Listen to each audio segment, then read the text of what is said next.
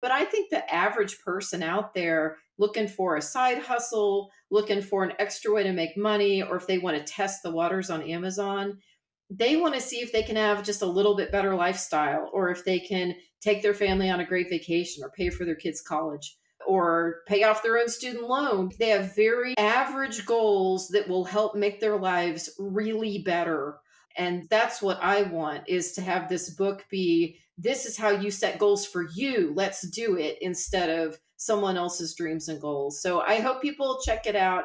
If you go to theamazonincubator.com, it has links to all the bookstores, and there's some free stuff you can get too and download from my site.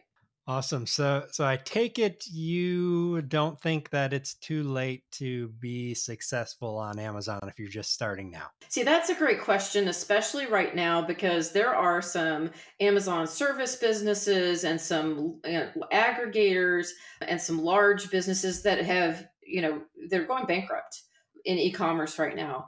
And so I think that scares a lot of people off.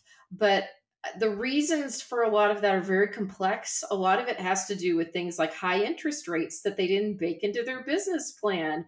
If you are a hustler, an entrepreneur, someone who already has a product and you're not selling on Amazon, there is absolutely opportunity. I would argue, and people think this is crazy because they call me the suspension lady. I'm the one who fights Amazon every day. That is my reason for getting up in the morning, is to fight Amazon.